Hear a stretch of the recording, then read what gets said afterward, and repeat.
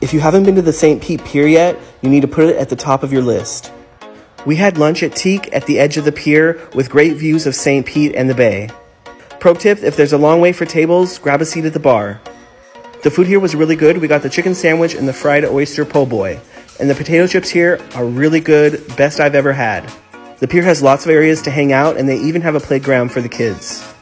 What city's better, St. Pete or Tampa? Let me know in the comments. Like and follow for more travel.